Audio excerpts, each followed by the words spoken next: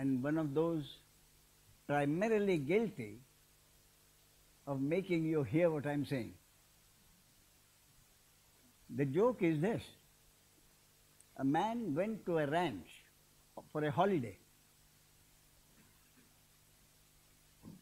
He wanted a horse.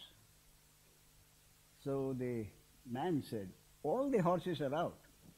You slept late. But I have a horse, but he's a funny kind of a fellow. He knows only two things. If you say, oi, he starts walking. If you say, oi, oi, he starts cantering. If you say, oi, oi, oi, he starts galloping. And the only way to make him stop is to say, shalom. He said, that's simple enough. Oi, oi, oi, oi, oi, oi, and shalom. Okay, I've got it.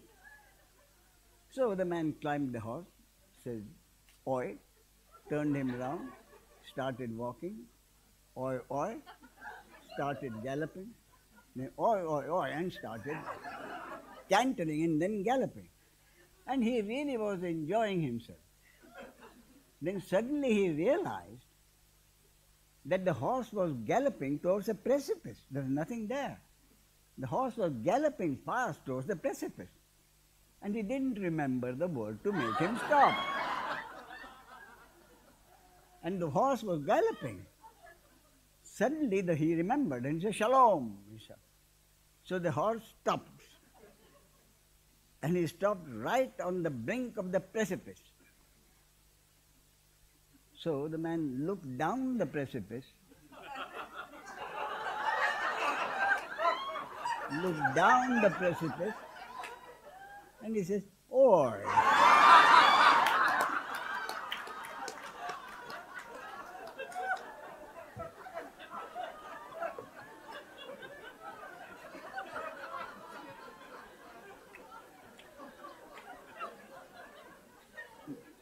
Next time Ed calls, I'll tell him his joke was a great success at the seminar.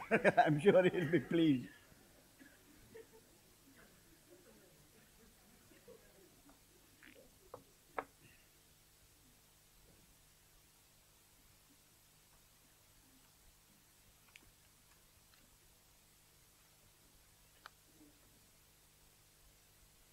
This one says, how does family life look like when one is only realizing what is happening? Do I take part on the problems of the children or the family members? How do I take part on those problems?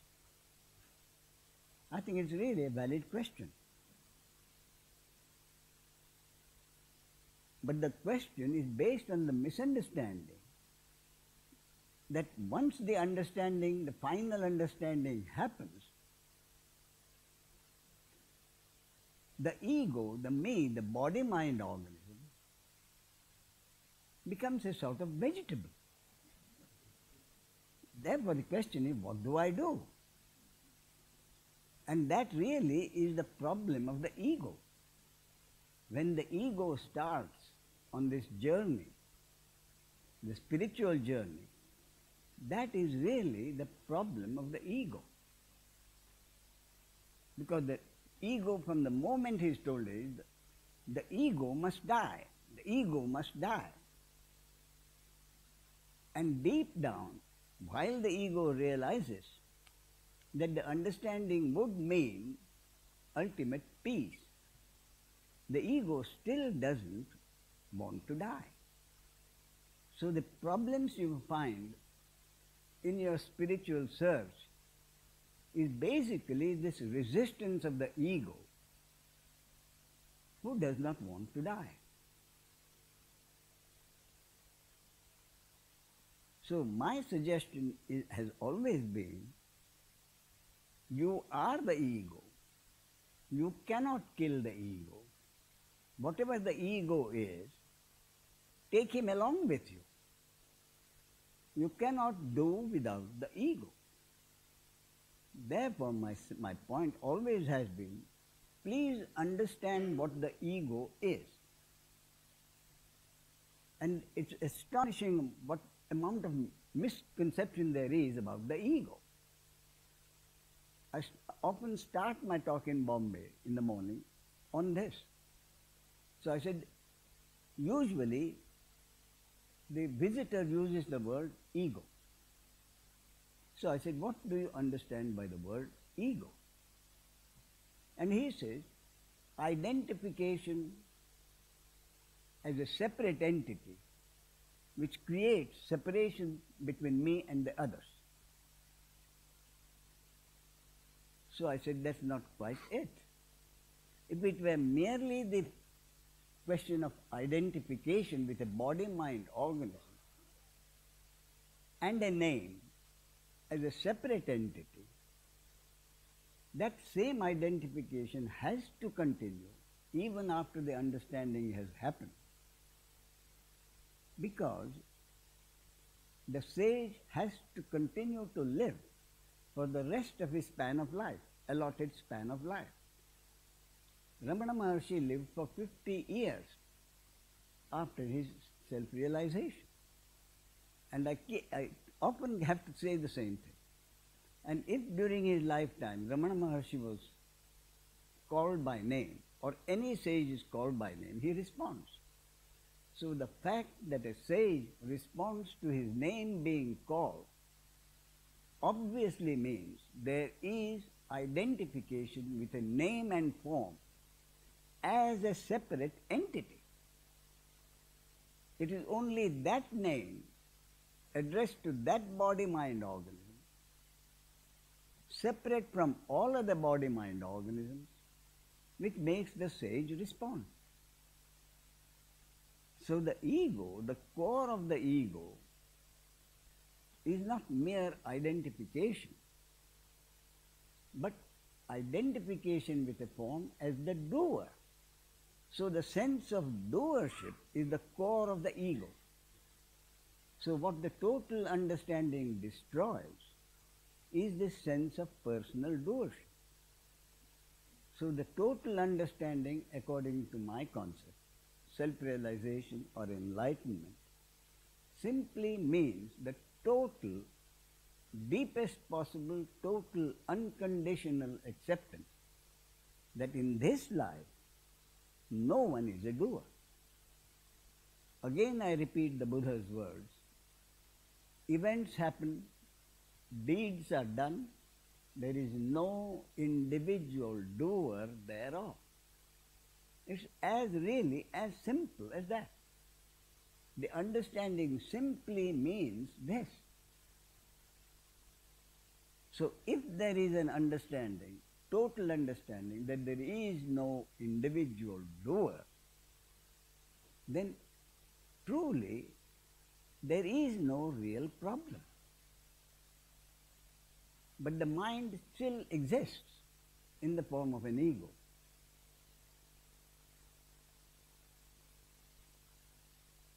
Not very dangerous, but it's still there, the mind. Mostly it is a working mind. So the mind says, therefore, as in this, when the understanding is there, in such circumstances, what do I do?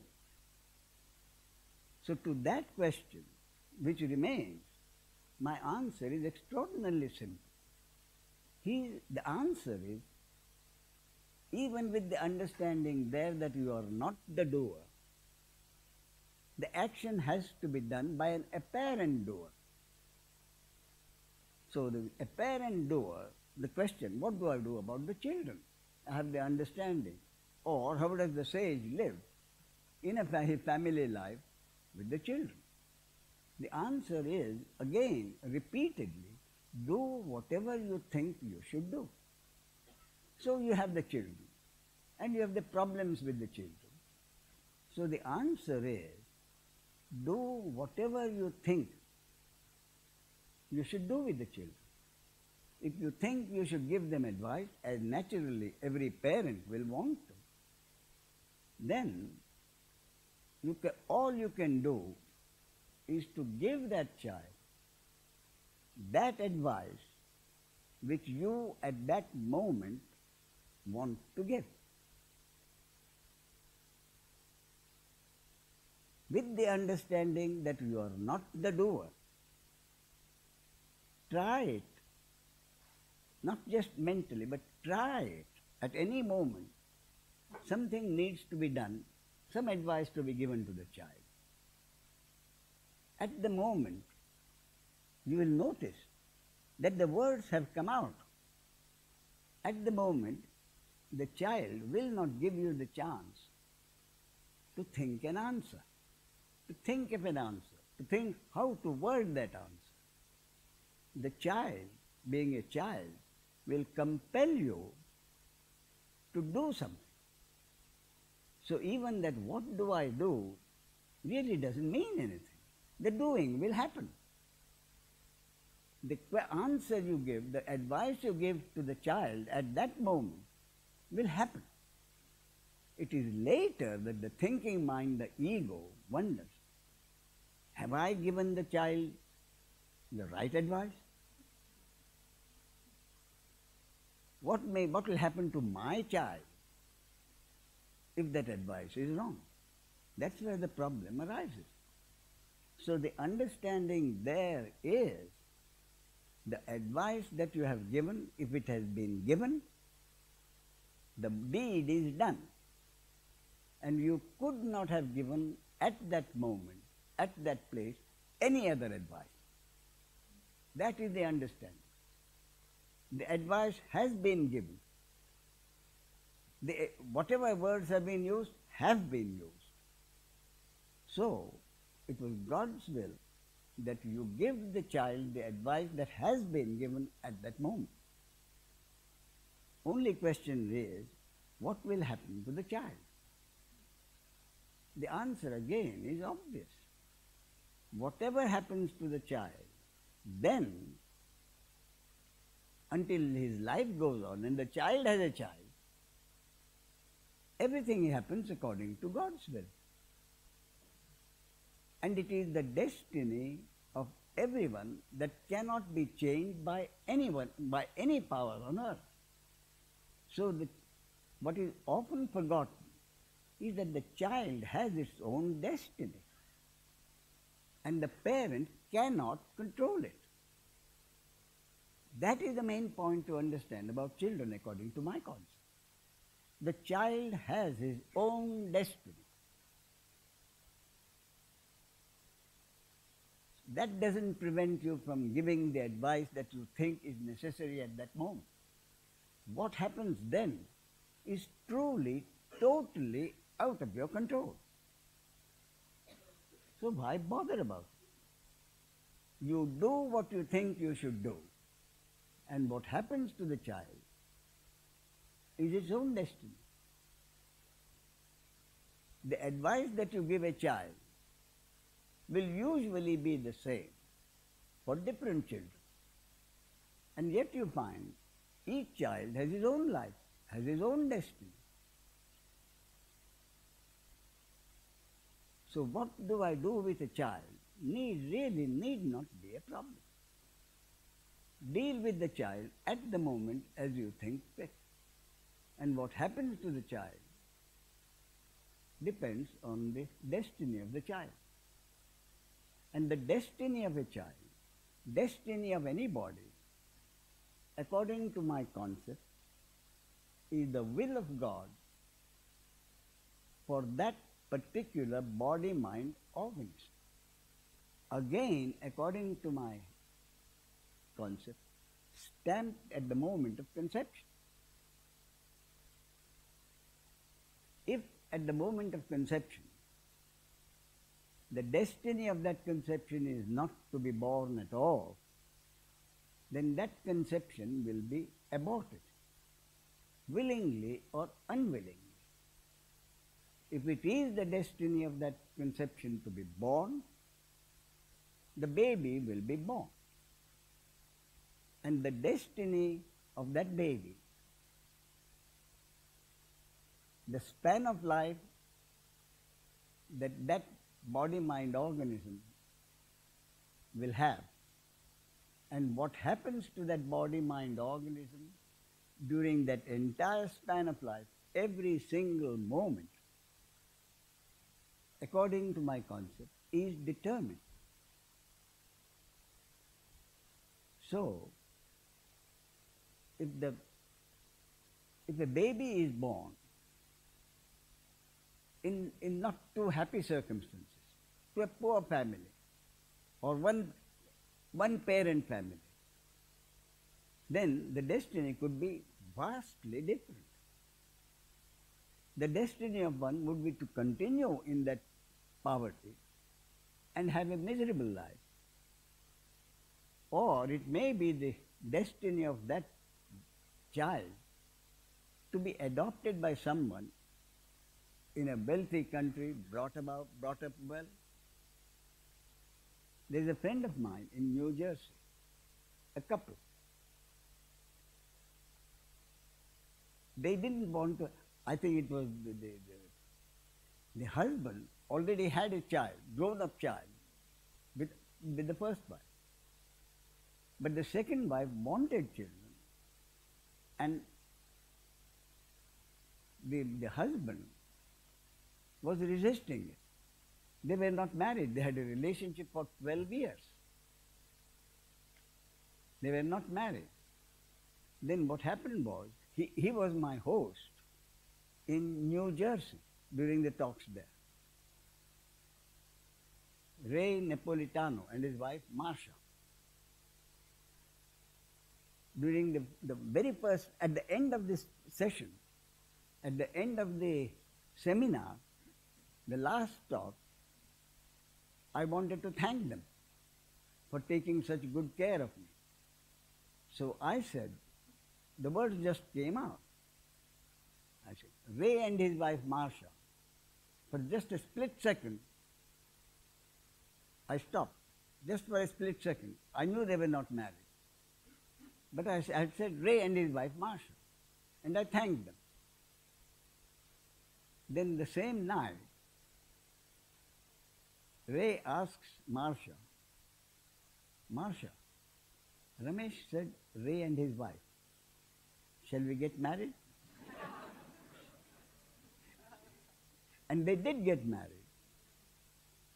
And then Ray understood Marsha's need for children. But they had 2 abortions. And then the doctor advised them not to have any more children. So they decided to adopt a child.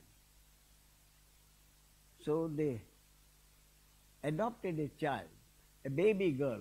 And I had no idea until they told me how difficult it is for an American couple to adopt a child. It's not from Cambodia. Anyway, one of the South American countries. Yes, as I said. But ultimately, they did have that girl, a lovely child.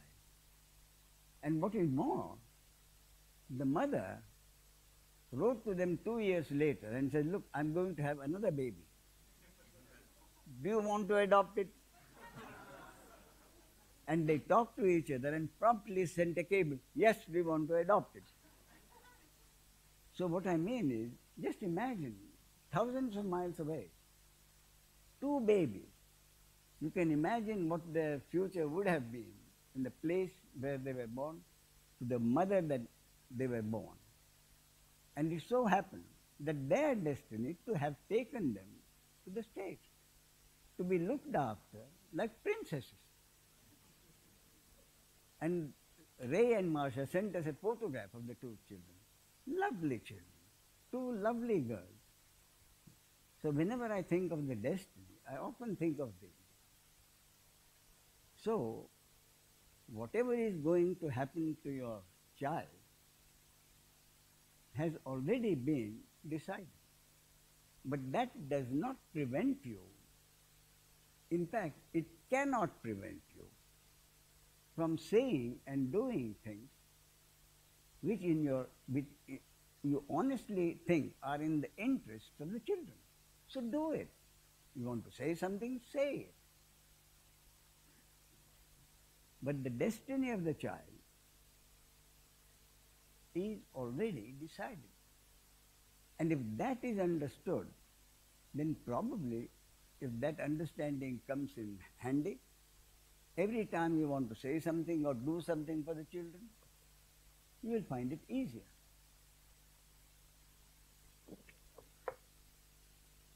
And what the child remembers out of the load of advice the parent gives, nobody can remember anyway.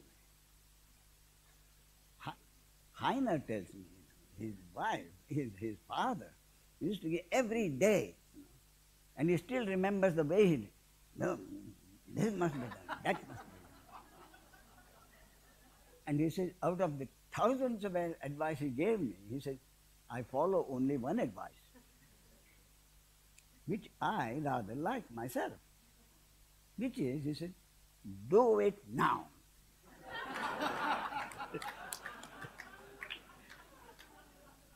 And the way he says it, in German, the way, do it now.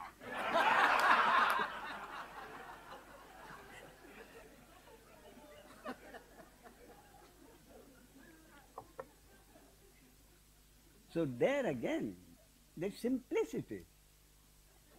If the understanding is that you cannot change your child's destiny, but you are a parent, and the parental, I wouldn't call it duty, the parental instinct is to do what the parent thinks is best for the child. So do it, whether it is advice or something to do. So what I'm saying is, parents make a problem of something which is not a problem. So if this is understood, there is no problem. Do whatever you think you should do in the interest of your own children. You're not going to tell them to do something which you think is not right. What they do is their destiny.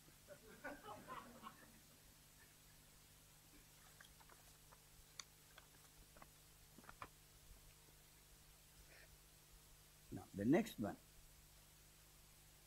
Is the manifestation of everything occurring like the flow of a river, or are all manifestations already performed in a frozen state of space-time?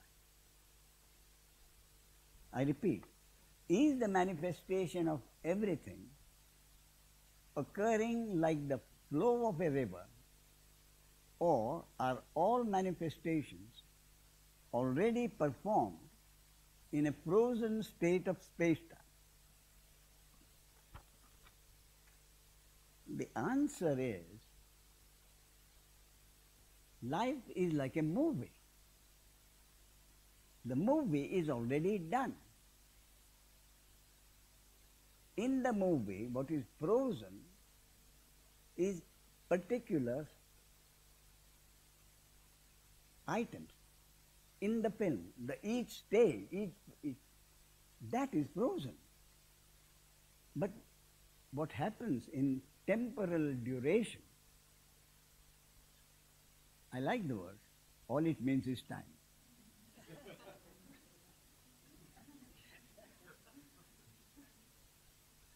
In time,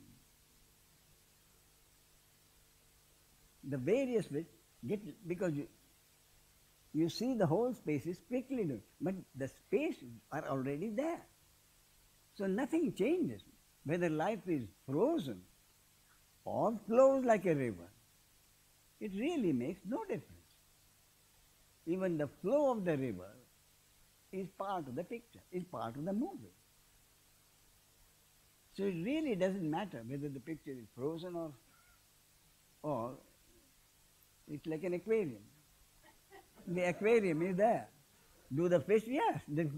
But how far can they go?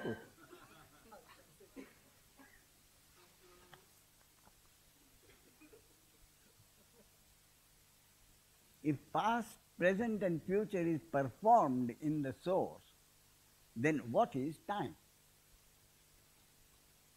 If past, present and future is performed in the source, then what is time?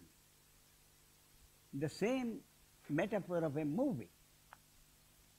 The movie goes on.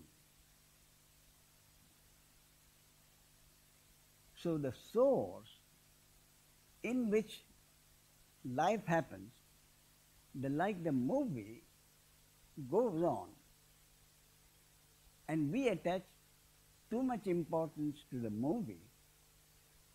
The difference between a sage watching a movie, this movie of life, and an ordinary man watching the movie of life, participating in it as one of the characters, the difference is again an extremely simple one. The ordinary man participates in this movie of life as if the movie was all there is. And the movie means everything. It's even forgotten that the movie has been going on for some time, and the movie will go on for some time. What is important to us at the moment just didn't exist 100 years ago. And what really makes it difficult for us to accept something, 100 years later, nobody, no one, not even your grandchildren will remember it. So, the difference between the sage and the ordinary man is, the sage accepts this. Sage knows this. So the sage participates in this movie of life, participating in it according to the own sensitivity in that body-mind organism. Something sad happens, tears may come into his eyes. Something amusing happens, the sage laughs. Compassion arises, anger arises. The sage participates in life exactly like an ordinary man. The big difference is that while the ordinary man forgets that there would be no movie in the absence of the screen of consciousness, the sage is never unaware that this is only a movie. What is real and permanent is the screen of consciousness, the source. So the movie takes place on the screen of the source.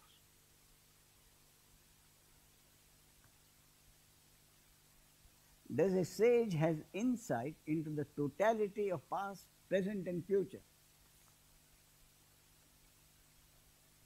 The whole point is, the sage doesn't care to know the past, present and future.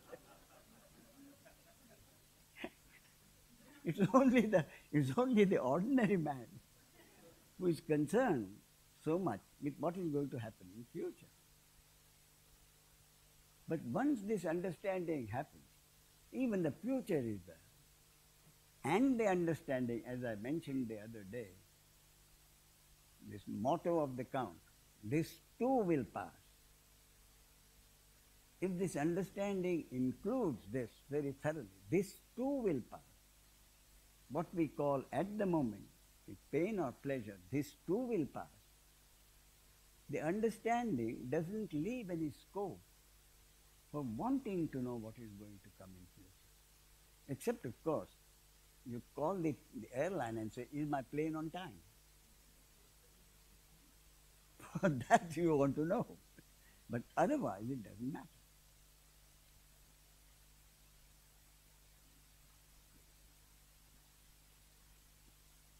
Then another one. Sometimes I'm able to transfer the doing from myself and others onto God. So I become comfortable with myself and others. But then I'm uncomfortable with God.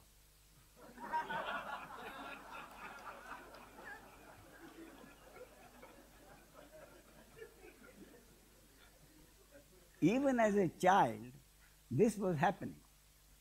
When I first learned that God was responsible for everything. So, all the anger, hatred, etc. have now been transferred to God. Can I help the person with this?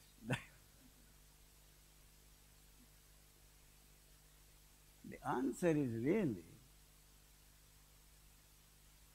if it is totally accepted that nothing happens unless it is the will of God, then the individual me is not concerned with what happens. So the real question here is, does God know fair and unfair? Does God have a basis on which He has created this life? So the real basis of the question is, how can I know that what God is doing is right or wrong? How do I know that whatever God is doing, does He really know what He is doing? More often than not, I feel that what God is doing is not right. I could have done a much better job. That is where the whole question comes in. And the answer repeatedly has to be the same. Who wants to know, as Ramana Maharshi said? Find out who wants to know. And the who wants to know is basically, fundamentally, essentially, is nothing more than a created object. How can a created object know the basis on which the creator's subject functions? How can a figure painted in a picture know why the painter has painted the picture? How can a created human statuette ever possibly know why the sculptor has created the statuette at all, and why he has created the statuette so ugly? And this probably would have been the question from many creations of Epstein. There was a sculptor called Epstein many years ago. And the story is told that the Indian Nobel Prize laureate, a poet, painter, a genius, a man called Rabindranath Tagore. So the story is told, or in fact I think it's in one of Epstein's autobiography that I remember reading. So Epstein says, Rabindranath Tagore heard of me. He came to his studio and he went around it and he went through it very quickly. Obviously, he couldn't stand the ugliness. Rabindranath Tagore, which is classical painting of beauty and wonderful calm and harmony, he was that kind of a person. So his idea of beauty didn't tally with Epstein's idea of beauty.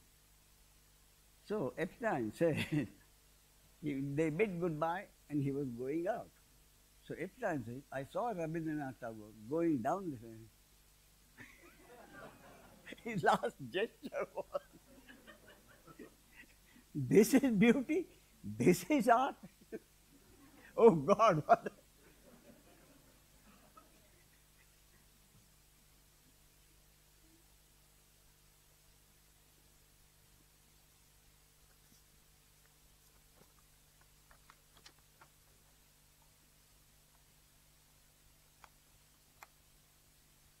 One day, our then 6-year-old son said to his father, Dad, I discovered how God talks to us. So his father asked, with great curiosity and genuine interest, how does he do it? And the child, his clear and confident answer was, he makes you say something, and this is how he talks to you. He makes you say something, and this is how he talks to you. Obviously, the child meant, whatever I say, God has made me say it. Could you please talk about living with children? What do you teach them and what do they teach us? What we teach them I've already said. But it's interesting, the intuitive understanding of the children. And the child truly does not understand any question asked like this. He gives an answer. Now, a famous actor, he told me, he and his wife, they told me, they have a son. Both are interested in spiritual teaching, both meditate, especially the father. He meditates regularly. And when he sits, the child also sits. And the father told me, he sits for quite some time. Then after a while he gets up and goes away. When I finish, he's gone. But he does sit in meditation.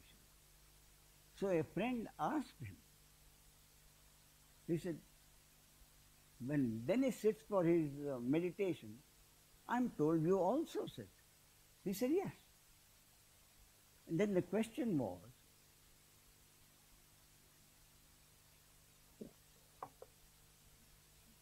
how do you meditate? How do you meditate? And the answer came from the child. He's 8 now, so he must have been 5 or 6 then. And the answer was, I take myself within. I take myself within and thank God for everything. I take myself within and thank God for everything. That was his meditation.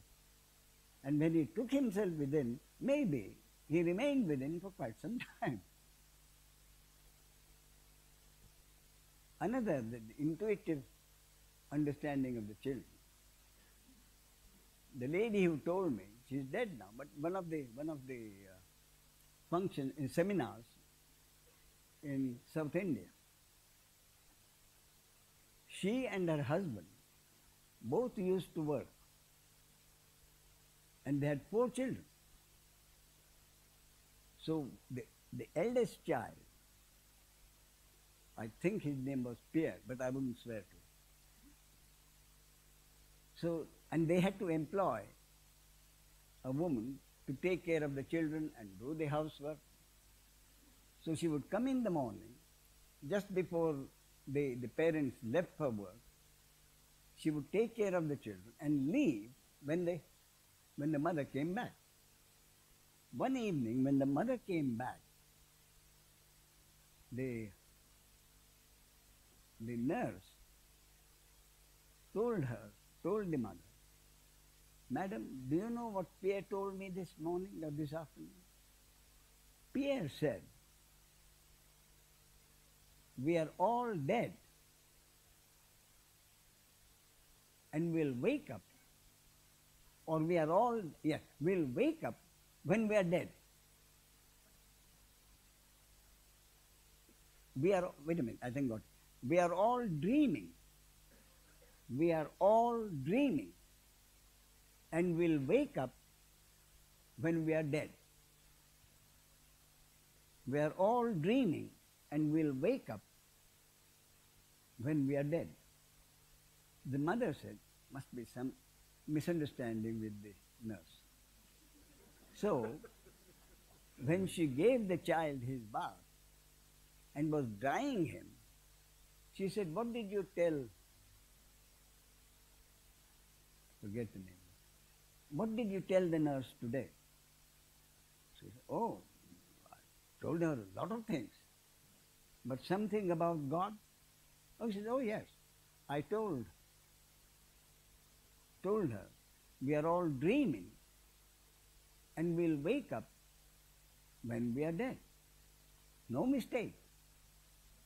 Very clear. So she said, who told you that? And this mother, Eva Maria was her name. Eva Maria tells me, Ramesh, you should have seen the expression of pity on Pierre's face when I asked that question. The child, the question was, who told you that? And the mother said, you should have seen the pity on the child's face for me who had asked that question. Then he said, after a moment, he said, who told me that? God told me that. And his expression then was, now are you satisfied?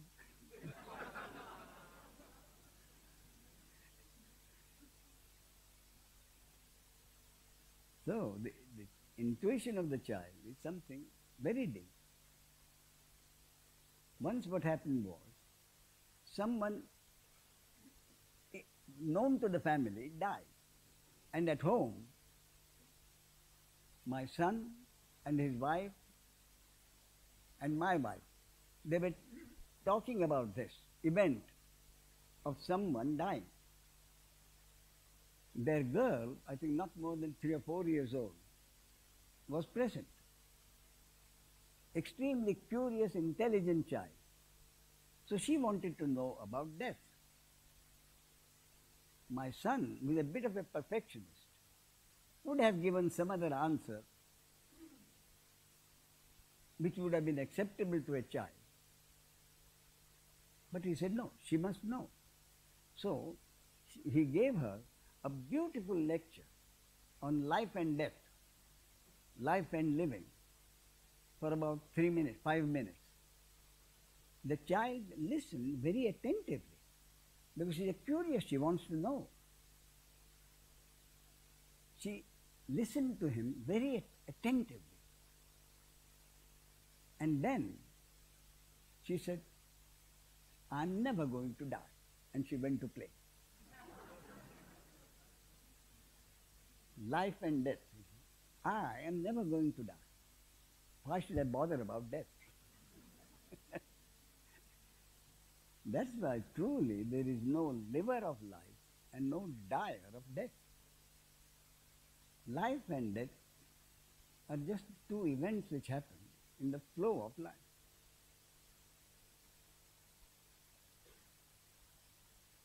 And the same child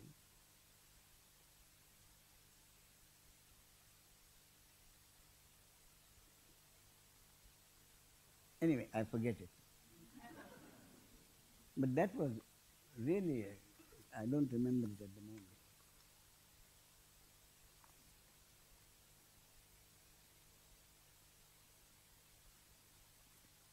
Ah, yes. It's interesting. You see, the same child, overburdened with energy, she was at that time, again, not more than 3 years old. You see.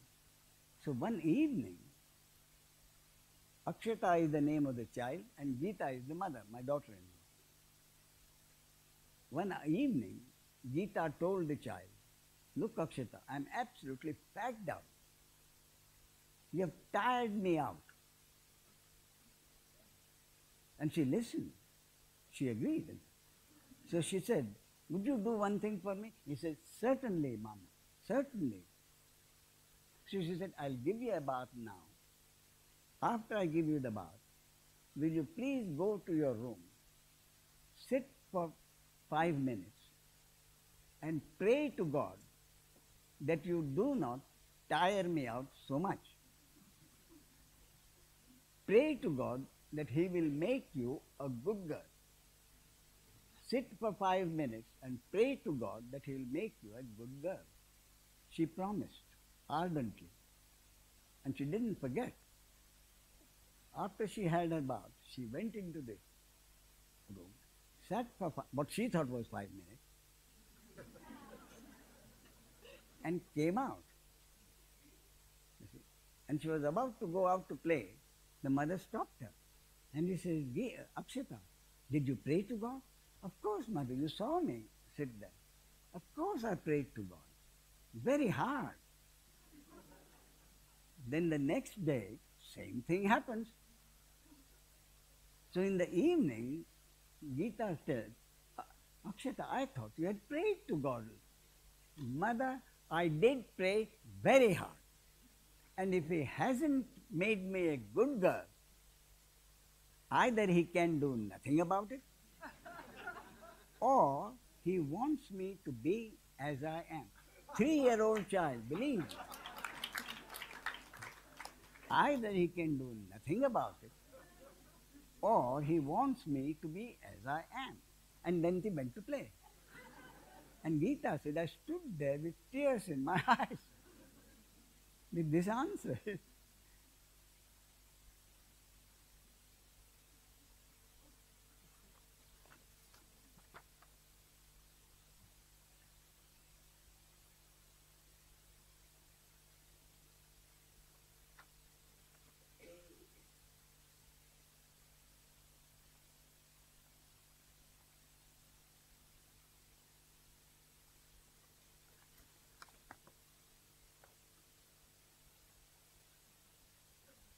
My question is, what is your understanding of a creator? What is the difference between an enlightened human being and the creator? Since everything is consciousness, does a creator exist in duality? If an enlightened man is one with the creator, he should know the will of the creator or not. See, what has happened here is that the question, there is a misunderstanding that the creator is himself an entity creating other entities. But that is not my idea of the creator. The creator is the source, one without a second. Out of the source has come this manifestation, has emerged this manifestation. And there is a lovely metaphor in one Hindu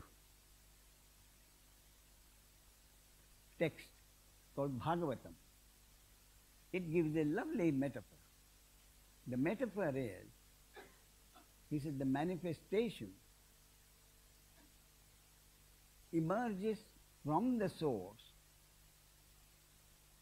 The manifestation is created by the source exactly like a spider creates a web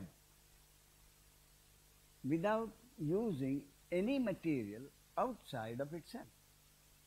The source is all there is, one without a second. The source didn't have any material outside of himself to create this manifestation. So the manifestation is exactly what the source is. And the spider creates the web not out of material outside of himself, but from his own saliva.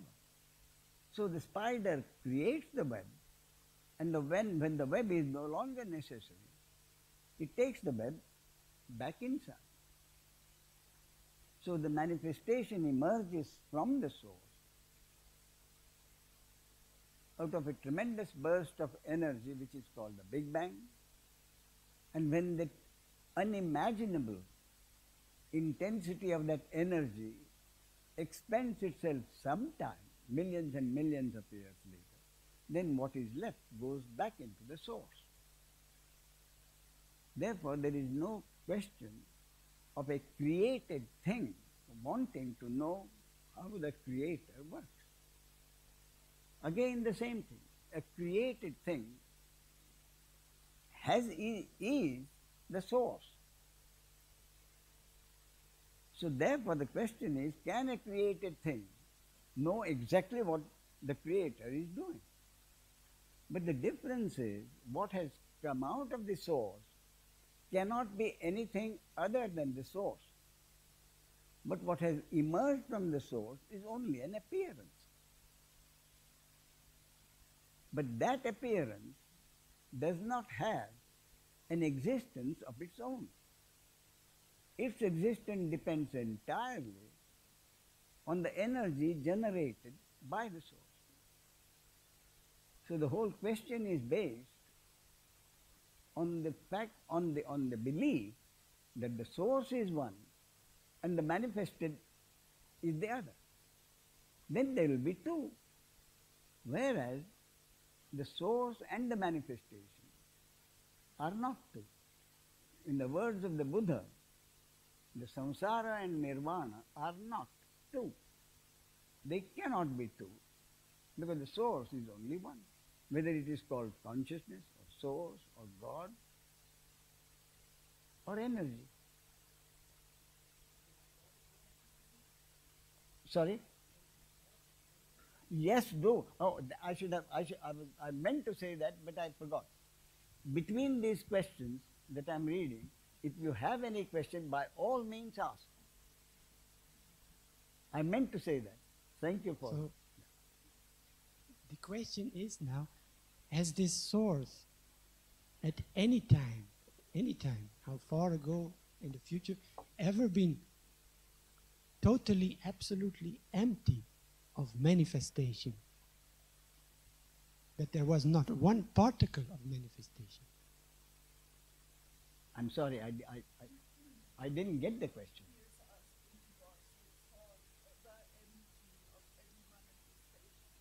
Yes, yes. You see, what happens is, the source is all there is, and the manifestation is in duality. Anything in the manifestation is based on duality. The source is unicity, and the duality has emerged from the unicity. So what happens here, as I just mentioned, the impersonal, the source creates manifestation. Another metaphor is, which the scientist prefers, the impersonal potential energy activizes itself into this manifestation. The potential energy activizes itself into this manifestation. Why? Because it is the nature of the potential to activize itself sometime. Otherwise it wouldn't be potential. It would be dead matter. So it is the nature of the potential to activize itself sometime. And the activization happens. And when the intense energy which has caused this activization expends itself sometime, millions and millions of years, then the manifestation goes back into, the activization goes back into the potential. What is activized goes back into the potential until the potential again activizes itself. But the space and time exist only in the activization. In the potential, there is no space-time. So we cannot ask, after how many years will the potential activize itself again? But then this potential itself, you compared it with the spider. The potential is the spider, yes, from that yes, but metaphor, yes. With my understanding, a spider is still something material. So that, you see, that you are quite right. That is the biggest problem with using any illustration. That is the basic fundamental problem with giving any illustration. But the intellect finds it difficult to understand a point without an illustration. So illustrations have to be used, but with the understanding that any illustration will be based on objects. And in the original there are no objects. You see? So the spider and the web are all objects. The spider and the web are both objects. Whereas the source and the manifestation, only the manifestation is an object. The source is not an object. You see? That is the fundamental difficulty of any illustration. I still cannot understand it. I'm sorry. Yes.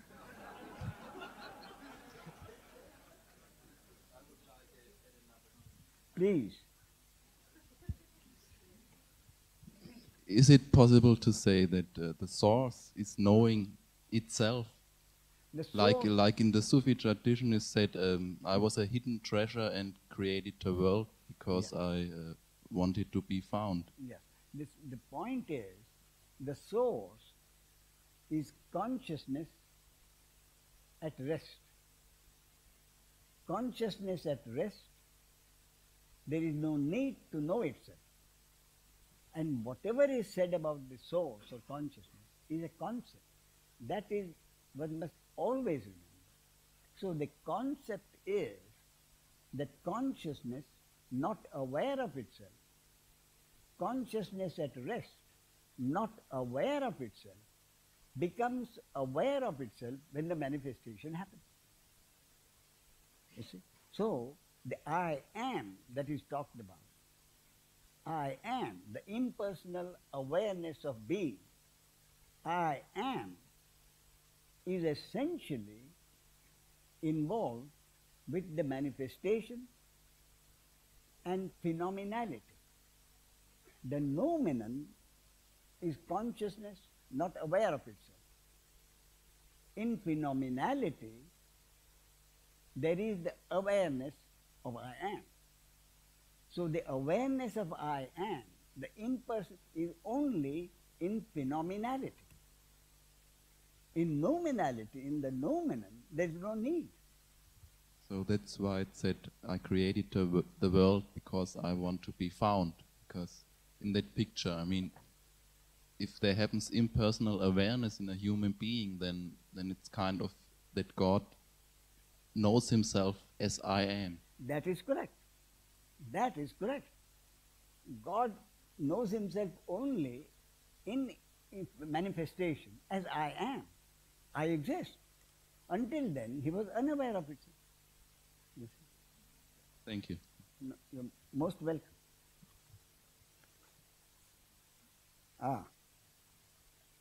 After a long time. Is there rebirth?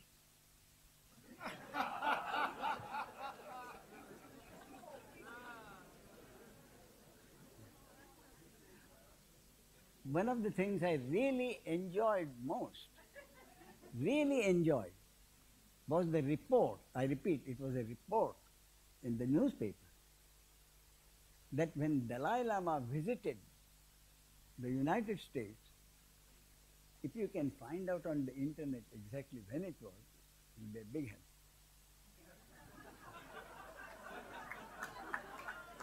The Dalai Lama visited the United States.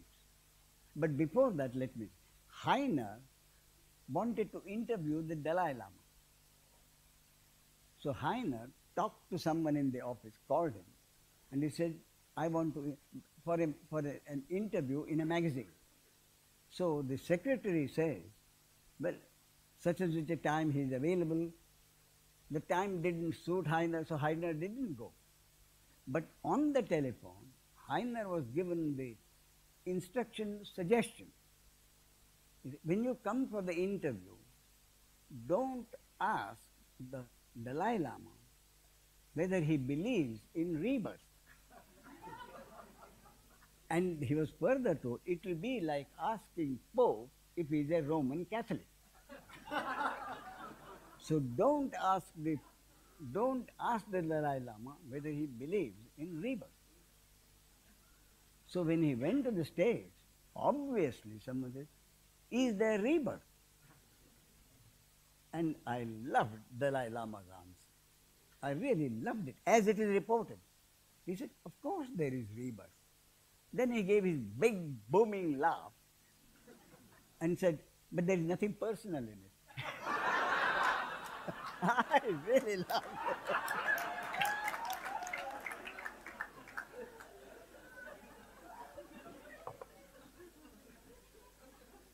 it. Nothing personal. So, the basis of rebirth is doing, personal doership. The whole point about rebirth is personal doership. So if you accept that there is a personal doer responsible for his karma, then there is rebirth. But if the understanding is that no karma or action is any individual's karma, then the whole theory of rebirth collapses. New births, yes, they've been going on for years, millions of years. Birth and death of an object. But if we accept that the object cannot possibly do anything, all the doing can be brought about through an object by the energy which functions, then there is no possibility of any rebirth of anyone, because there is no one to do anything. Who is to be reborn? That is the whole point. Once it is accepted that no one does anything, the theory of then why did the theory come up? I would say for socio-economic reasons, to tell every human being, be a good boy or be a good girl, or you will suffer in your next life. What have I done to deserve this very sad life? You did bad things in your previous life. So whoever has to give the explanation is satisfied. It's only for practical purposes. Now, this reminds me of a story. There was a couple who were intensely in love with each other, and they made a pact. When one of us dies, the other would go to a medium and ask to talk to him. They were of the belief, rebirth, life after death, that kind of a thing. So they made a pact. Then he died first. So she went to a medium and said, I want to contact my husband. So he did some tricks. And now you are in touch with your husband. You can talk to him.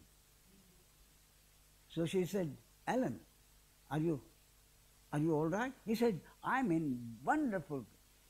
Are you happy? I said, happier than I've ever been in my life. Really? So he said, what's happening? Sex in the morning, sex in the afternoon, sex in the evening. So he said, where are you? So he said, I'm a jackrabbit in Arizona.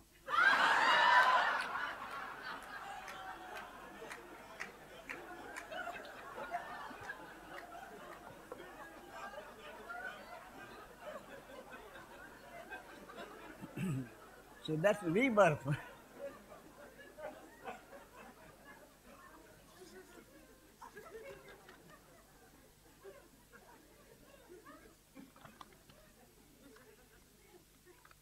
This one says, when my heart is overflowing with gratitude and love, it feels like a prayer.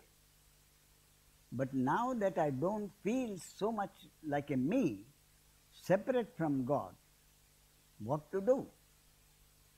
I would like to give thanks for blessings, food, love, etc. But how? And to whom? Is there justification for saying grace over meals?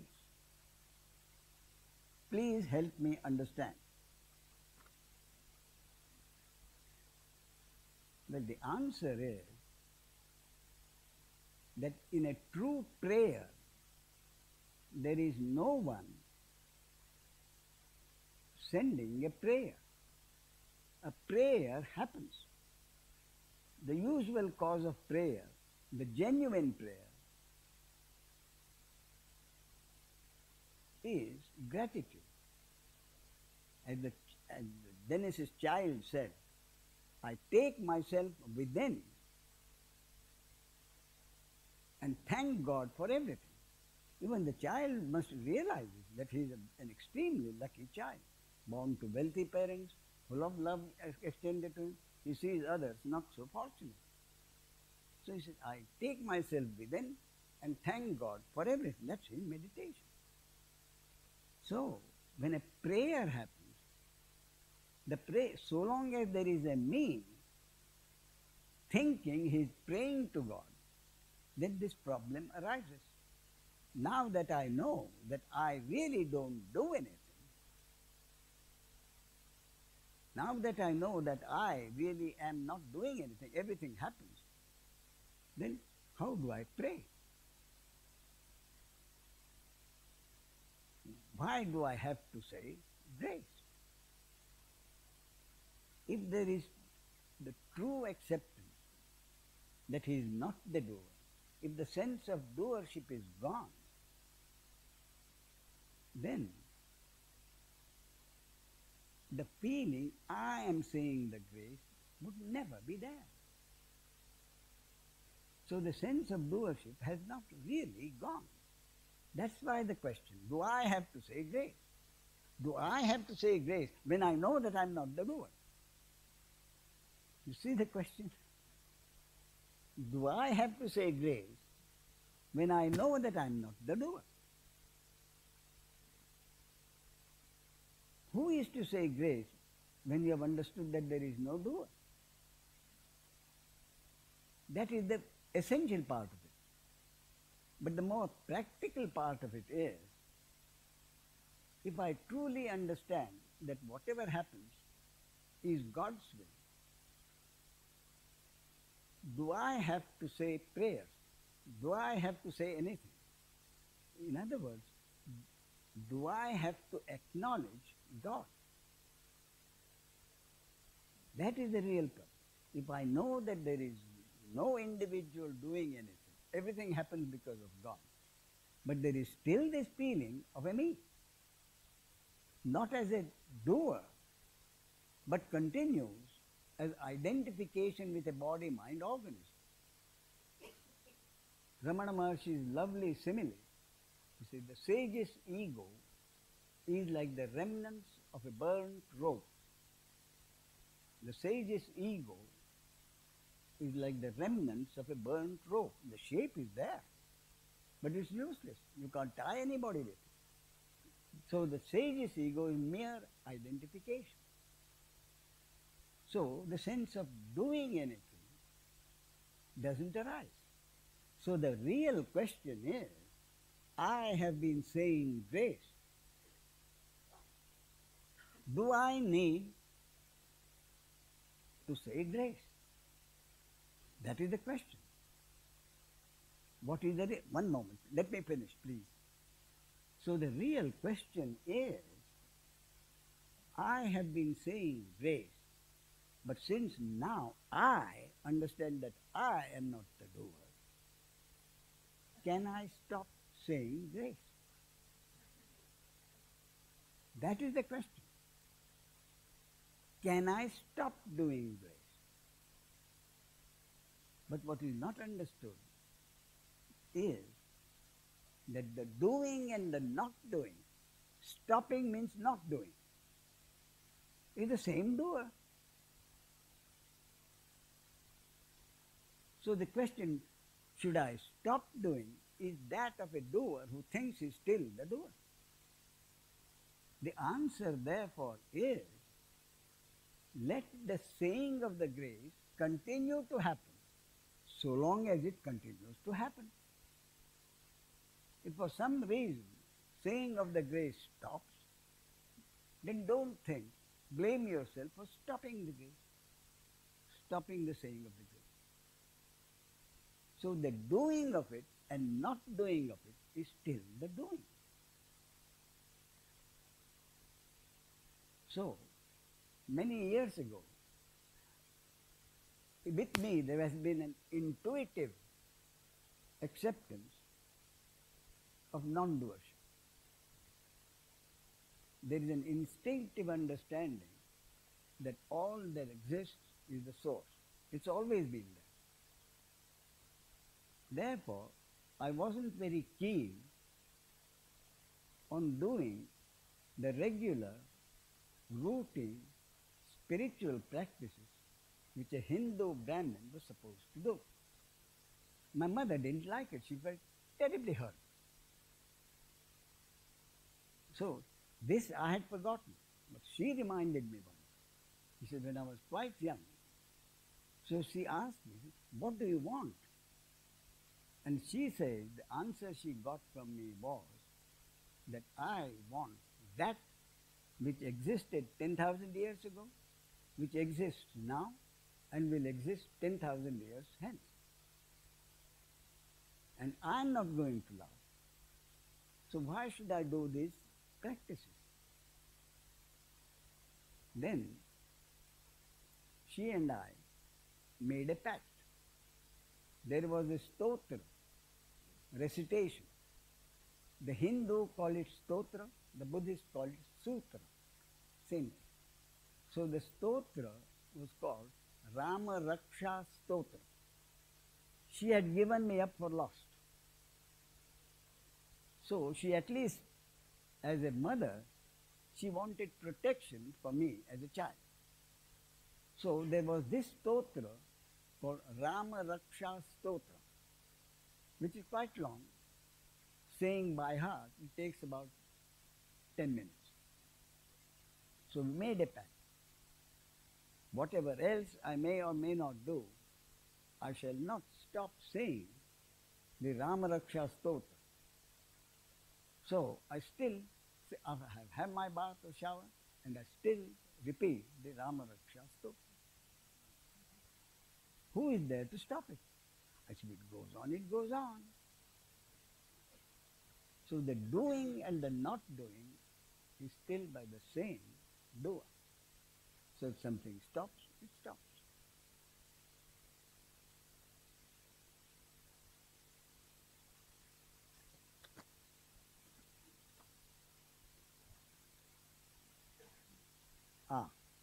Does someone who feels encouraged to talk about Advaita in public need a permission from an enlightened master? You said you got permission from Nisargadatty. Wayne got permission from you. Does anyone need? You see, people sometimes ask me whether I can recognize someone who has got enlightenment. So I said that is a bit difficult. But I can recognize when someone has not got enlightenment.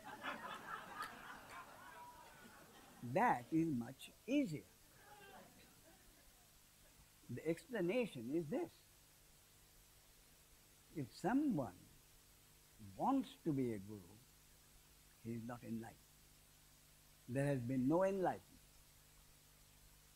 If someone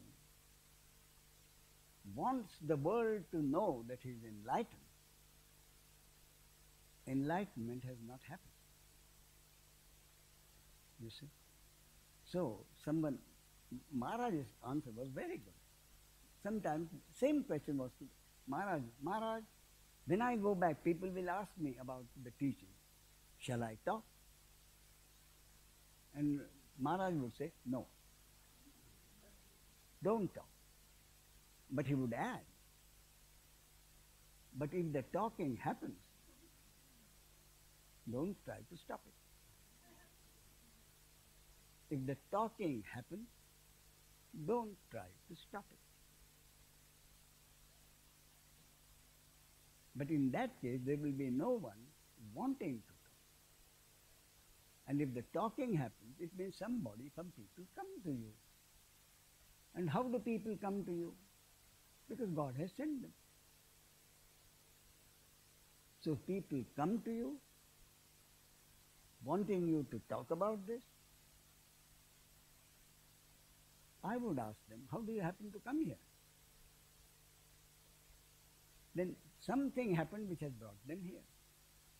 So the same answer. If you want to talk, don't talk. But if talking happens, let it happen. That's the answer.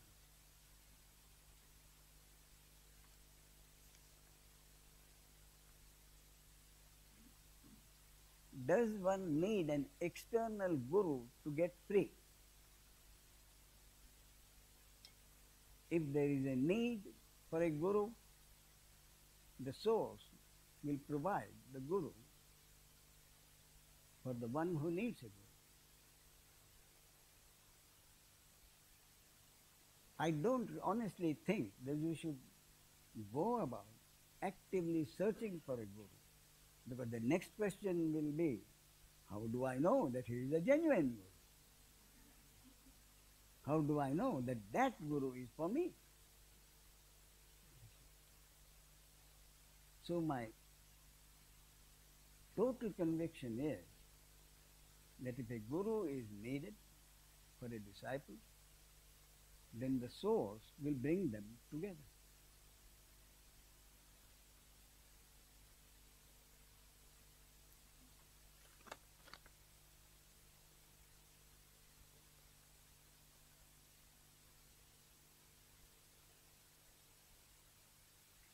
Yes, now this is an interesting one.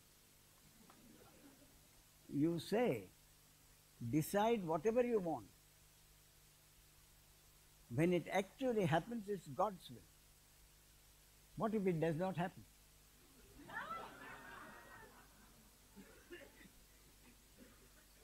Then there's an explanation. He says, I ask this because I experience in my daily life that some possible lines of action seem to, in inverted commas, carry energy. Some possible lines of action seem to carry energy. And if I follow that line of action, I can almost be sure that it realizes itself. I like to play with that. It's like a loving communication with Source. Would you say that I'm deluded to think that some lines of action feel more energy-filled than others? My answer is, I'm inclined, she says, would you say that I'm deluded to think?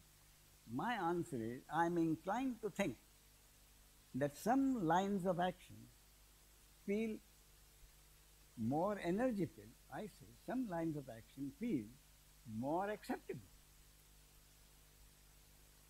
But if you feel they're more acceptable, nothing stops you from doing what you like. That's what it comes to. Do what you like. What she says is, some lines of action seem more acceptable. All right, do them.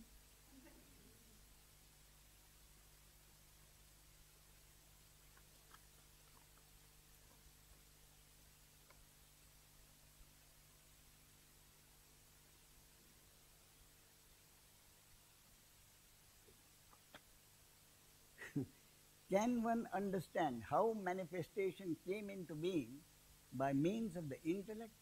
Or is the intellect what keeps this understanding away, like with the question, who am I? Any question keeps the understanding away. But if the questions have to happen, they happen because it is God's will. And the destiny of that body-mind organism to keep asking questions.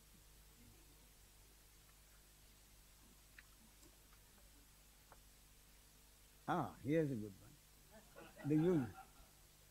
What about responsibility? It's a valid question. It's a valid question. What about responsibility?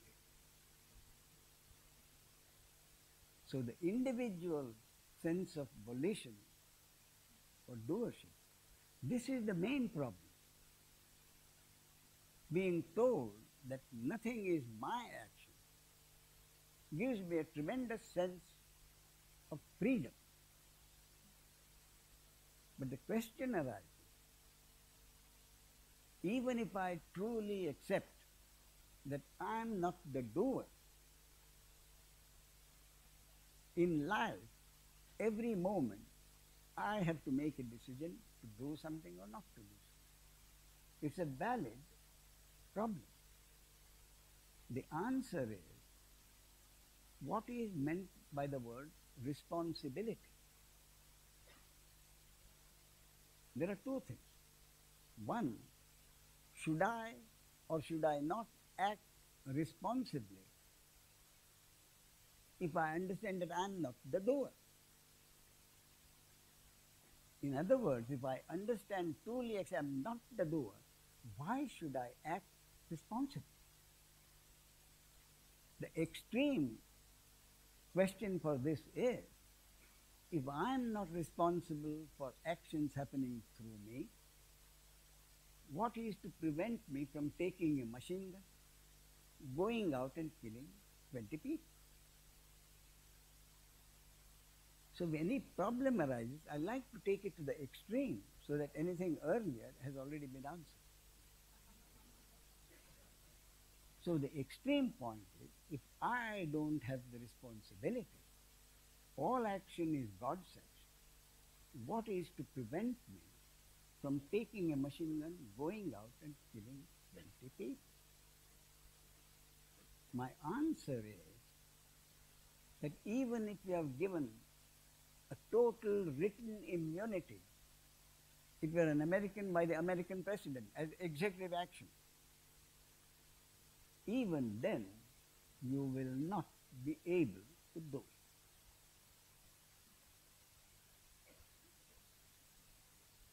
it. Even if you have given the total pardon for doing such an action, even if you know that you are not the doer, you will not be able to do it. Why? Because only a body-mind organism, a psychopathic body-mind organism, programmed to do a thing like this, only such a body-mind organism will do it. No one else will do it. No one else will be able to do it. Similarly, I say, if a law is passed, let's say in some backward country, giving total immunity to the husband to beat his wife, how many husbands will start beating their wives because there is a pardon? Those who have been beating their wives will continue to do it because they are programmed to do it. But because he is not held responsible, is someone going to start beating his wife? So this question is futile. A body-mind organism, an action will happen through a body-mind organism, strictly according to the way it is programmed. And taking a machine gun and going out and killing 20 people is not possible to happen. Only a psychopathic organism will be able to do it. So that is one part of it. The other is responsibility associated with consequences. What does one really mean by responsibility? Consequences.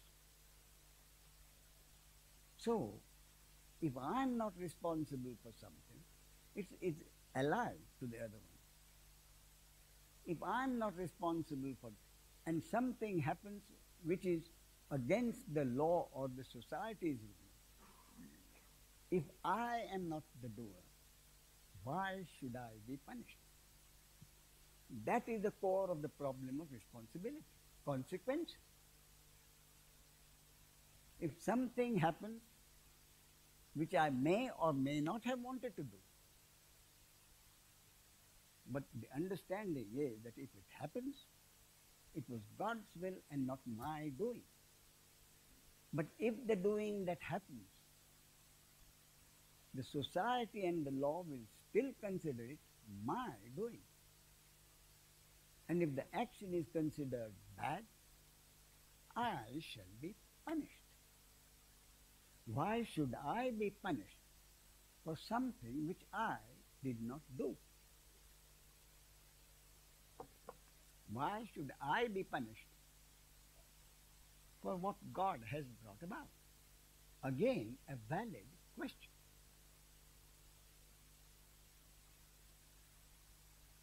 But the misunderstanding there is this. I have not done anything.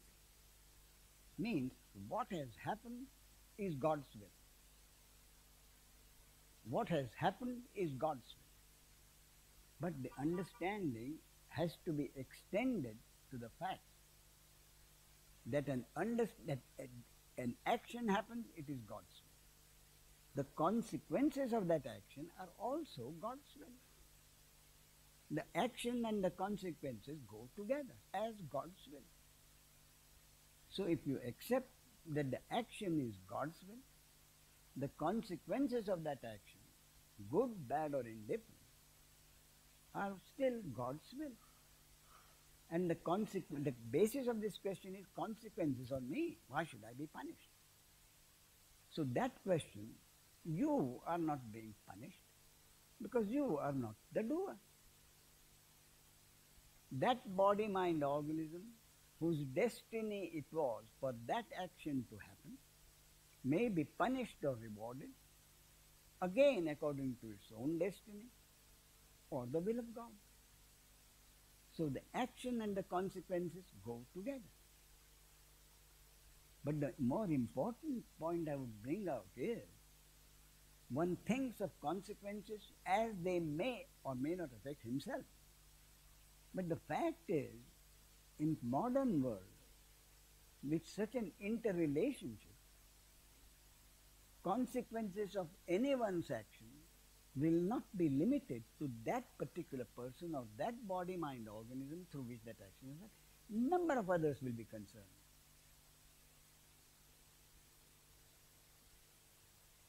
One man authorized to declare war declares war.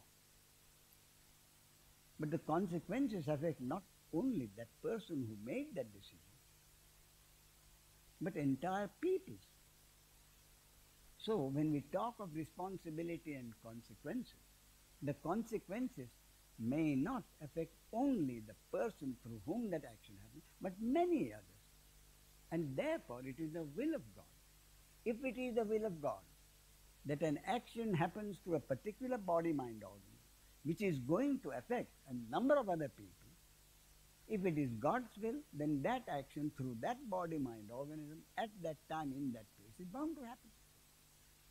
Consequences are also God's will. An action is God's will, the consequences, whoever is affected, are also God's will.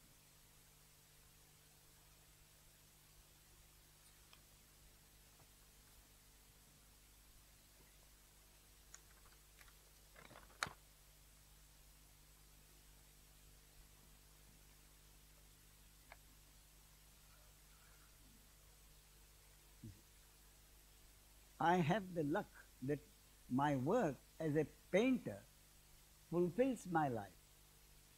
I'm even addicted to my work. All that which keeps me away from my painting in day life activities creates tension, stress and unhappiness. I know that it is an egocentric behavior, but it seems that I can't avoid that tension and stress in me. Please advise.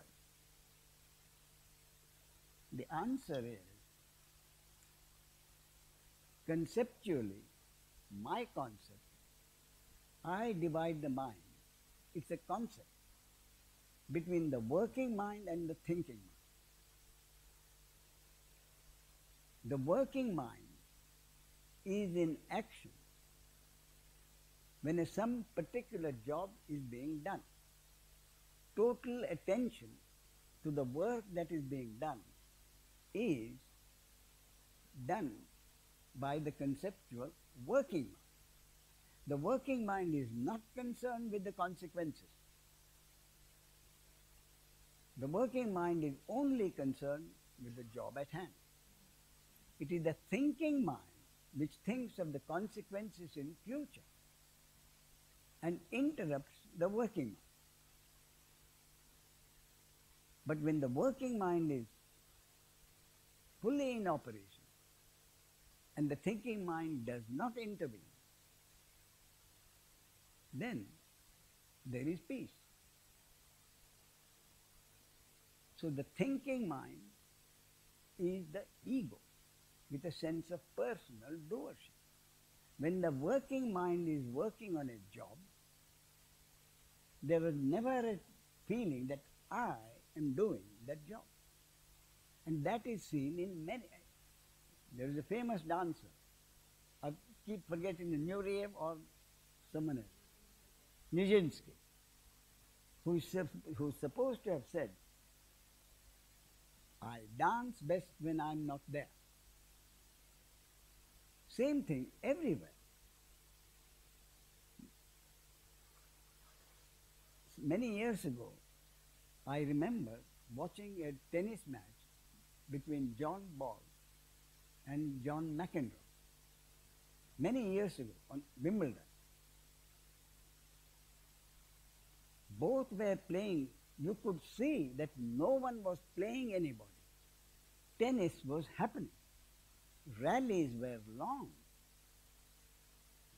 And I mentioned this in 1987 in Hollywood.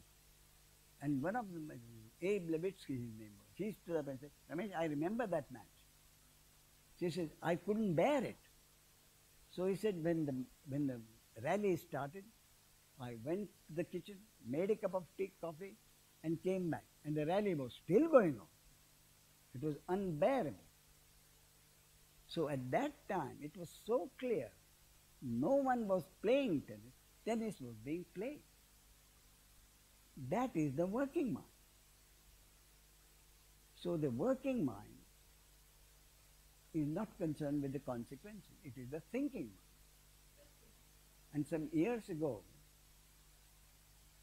there used to be a cartoon called Mutt and Jeff in the States. I think it's not there now. Mutt and Jeff. And there was one cartoon where Mutt, the tall one, and Jeff was the short one. Mutt was driving the car. He was going up the slope. And his accelerator was down and in the cartoon, and he was body language, making it go up. Finally, they reached the top. And Mutt heaved a high sigh of relief. And he said, Jeff, I'm glad we are up here.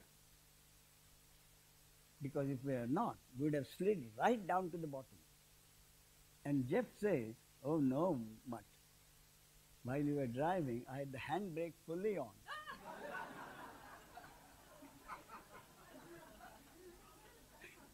So my point is, the accelerator is the working mind.